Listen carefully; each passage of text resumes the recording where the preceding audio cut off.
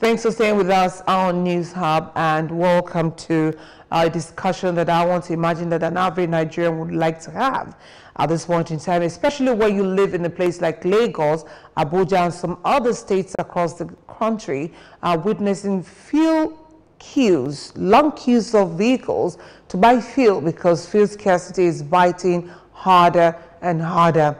The independent marketers have said that it's no more feasible for them to continue to sell as the approved price of 165 naira per litre as the federal government would want it. They're saying the landing cost already is 162 naira per litre and that it does not work for them, for the operations, all the logistics of them to break even while doing business. And so they're pushing for 180 naira per litre for them to be okay, and the federal government would have none of that.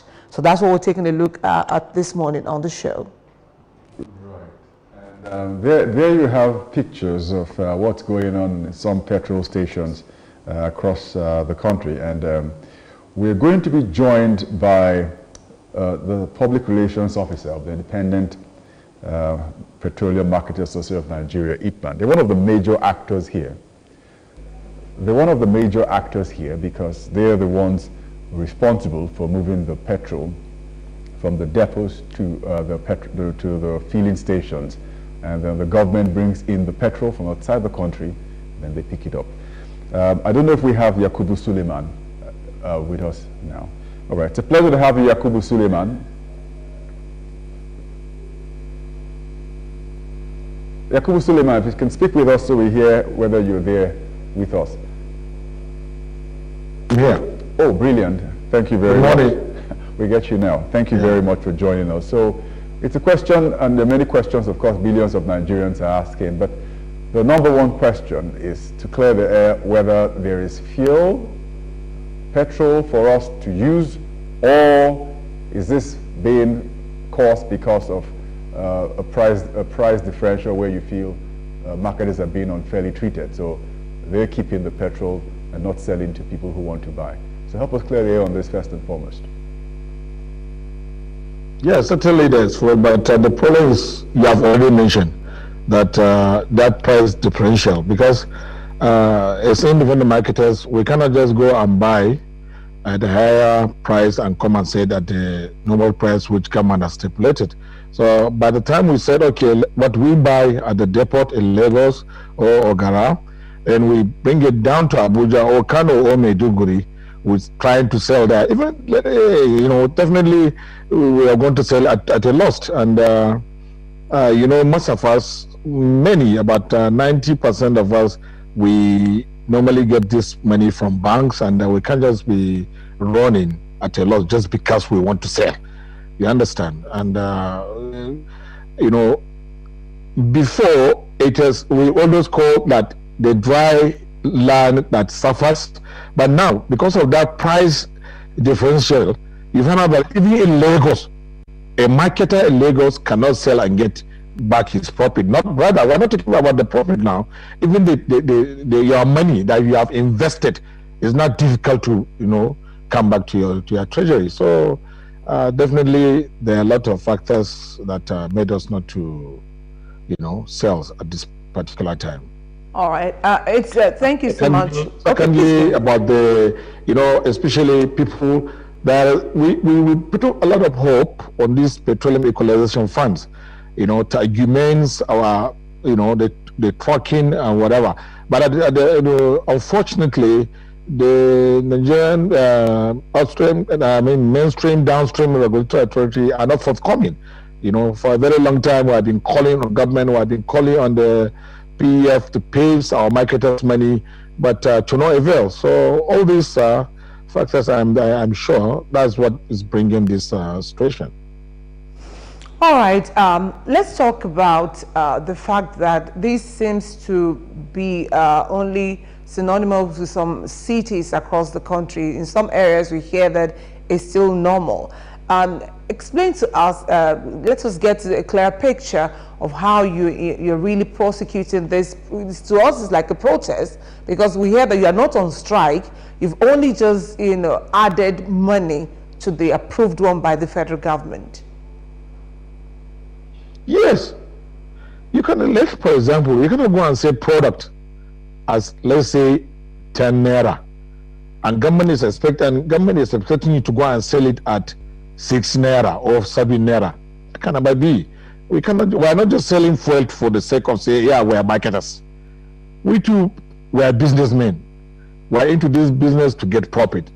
So that is it. We need the government to know that, yes, they had to look at our problems too, you understand, so that let the situation, be in a good state.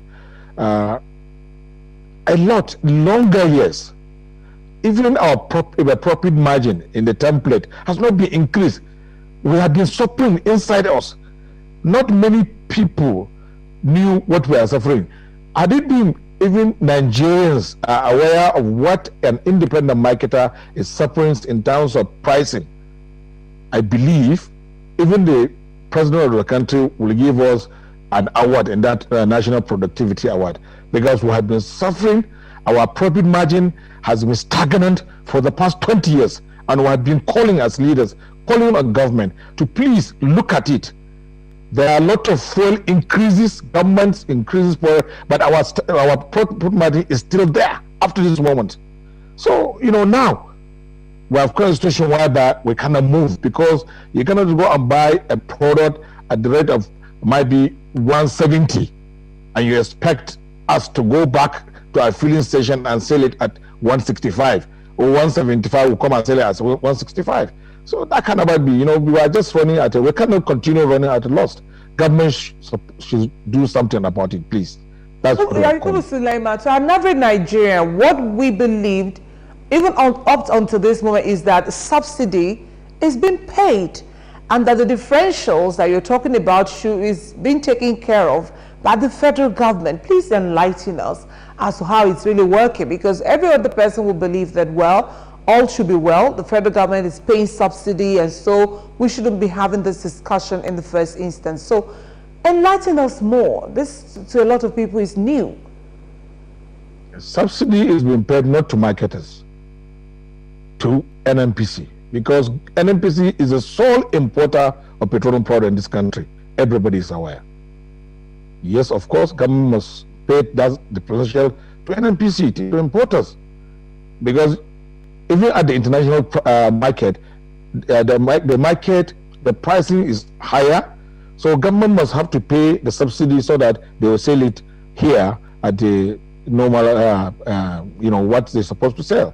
But unfortunately, by the time they bring the product here, we don't know how they do with the depot orders, and there's nothing we know about that. But we have to go and buy with the price they have fixed at every depot every day. But that is it. But any independent marketer has been paid any subsidy money for clarity of purpose. Let Nigerians be aware, please. All right, because so I want you to be frankly blunt with us because we're going to have to find a way out of this, because people are really feeling the brunt of what is happening. I mean, if you look at the pictures, there are queues going on end, tailback stretching into miles and kilometers in several parts of the country, in Abuja where you are, in Lagos, Port Harcourt. It's unending, and it's affecting business, affecting transportation. When you say I'm looking at the calculations here. If you have at I hear 162 naira, which is being picked up by the marketers at the 165 naira, so you've got 3 naira. How much does it come up to eventually by the time it gets to the petrol station on the marketer's side before it gets to the consumer? And if we can know how much that is, then give us an idea in percentages, the percentage of petrol stations which are being managed by members of ITMAN. Don't forget, if we buy the product at that particular price which the depot has stipulated, there are other exigencies which we must have to bear. That is the transportation cost and other logistics before it comes to the stations. When the product arrived at the station, it will arrive maybe at the rate of about, some of us at the station at the price of 180 or even 190. Because of it, now, be mindful of that, the fact that AGO, is a recurrent, this thing happening, that it has increased. So a product that you load a product from Lagos to Kaduna or Lagos to Abuja, how much will you pay? So all these, expenses, before it comes to a station in Abuja, it's coming at about 180 something, or rather 185. Then how much do you expect us to sell? We sell at the lower price? We will pay our differential. Well, the PF are not being paid forthcoming. They are not paying our marketers. So think about all these things. We are not, like I have told you, we are not just out for the sake of people to call us marketers. We are businessmen. We are there to do our business and to serve the people of this country. In the way that comes to mind, if there is no subsidy and then the fuel comes into the country, has been imported because we're not refining at this point in time, and it has to be sold to the Nigerian people, how much is a liter of fuel or petrol worth in the country today? Well, it's a market variables, and I believe we buy at the depot price at 170.75. So let me push it to you. What do you expect us to sell at our filling station? I think we need to have a clear picture, because Nigerians are growing. I'm sure you drive around, you see how long the queues are. I understand with you. There's a question I put to you too. We buy product at 170, 175 from where the source is, where we go and buy the product at the private depots.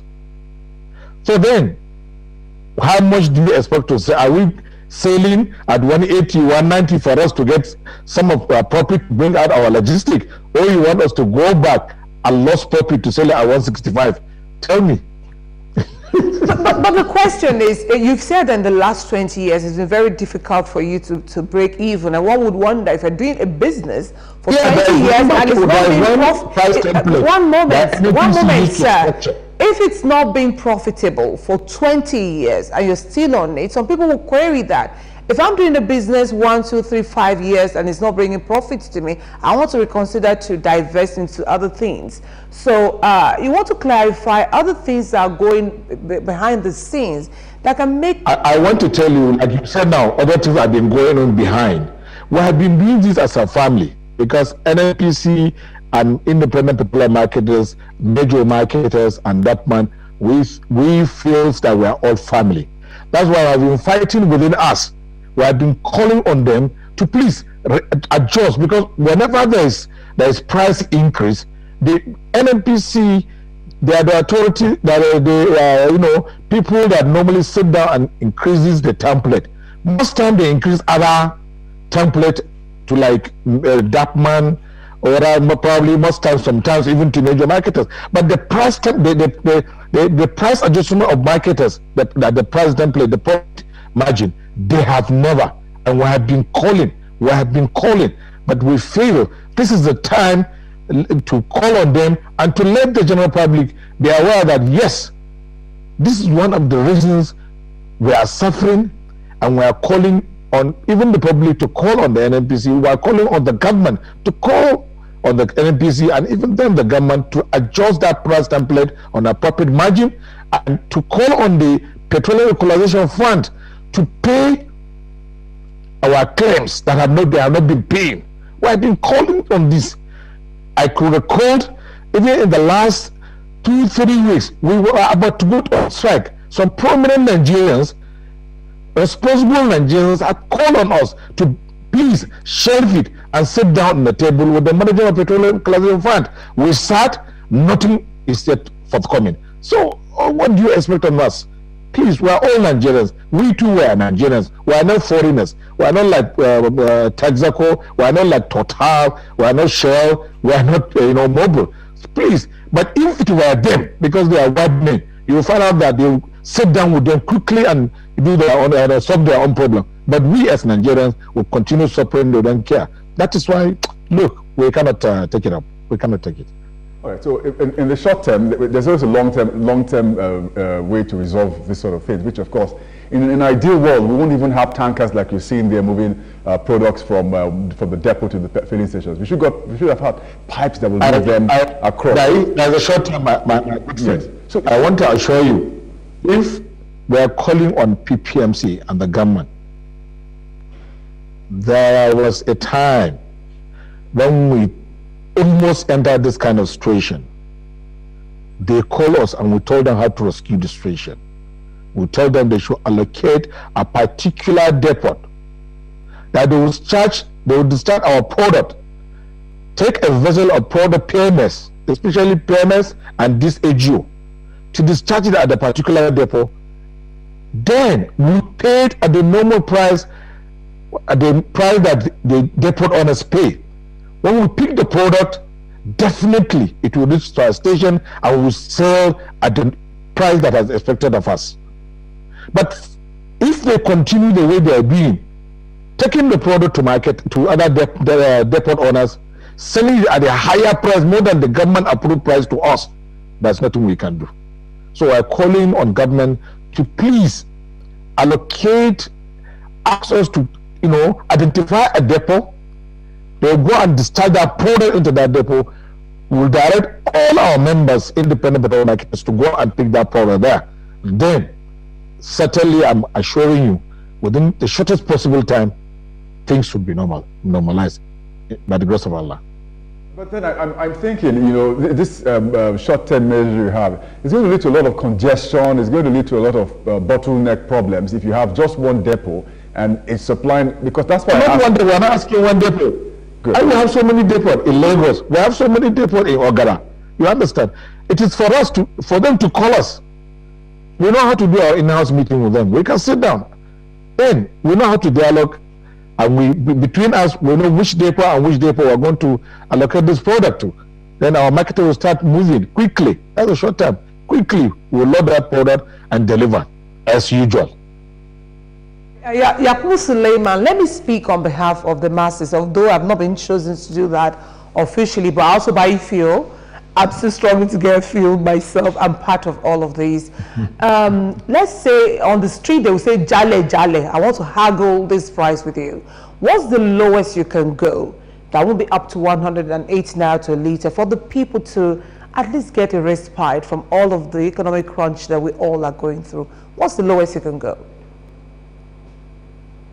No, it's not a matter of bargaining at the television. I've told you the shortest possible this thing we can go. These are the two things. Let's make the product available and at a available price, government stipulated price to our members. Our members are ready. Even right now, most of our trucks are there at all the depot that is designated to us. They are there, packed, ready to load this product. We'll load product as soon as possible. Secondly, if we can have the assurance and the actions we see on ground that our petroleum collection funds money, our money that have been handed at the PEF will be paid within the shortest possible time. If we see that thing, I am assuring you, we're going to sell product at 165. 165. You understand? Government approved funds, we're going to sell it. Oh, all right, Yakubu Suleiman. So we're going to wrap up this interview, but I understand you were at the Villa yesterday together with the leadership of IPMAN and did meet with the presidency. What was agreed or not agreed with the presidency? Yeah, most of our grievances, by the grace of God, they are going to be looked at and not even say file writing of memos in the file. No, they are going to do it as quickly as possible. All right. So all right. Our fingers crossed on that one. Yakubu Suleiman, National PRO, Independent Petroleum Market Association of Nigeria. We'll touch bases with you. We hope this is resolved sooner rather than later. Thank you very much. Thank you. Thank you very much, sir. Nice. Okay. I mean, that he could still get back to 165 naira for me will be the high point of the interview. All stakeholders, I'm sure Nigerians can't wait for them to come together this minute and fix it, because people are going through. I saw a guy, there was a report that a man fainted at the filling station on Tuesday because he was exhausted. He'd been on the queue, nothing for him to eat or something like that, and people had to scamper around to get him resuscitated. They had to come around him to get him resuscitated. So people are going through a whole lot. Adding the pressure of going on long queues to buy fuel can't be added to it. I don't think it's something that we can stand. All right, you're still watching News Hub. Let's take the next break. When we come back,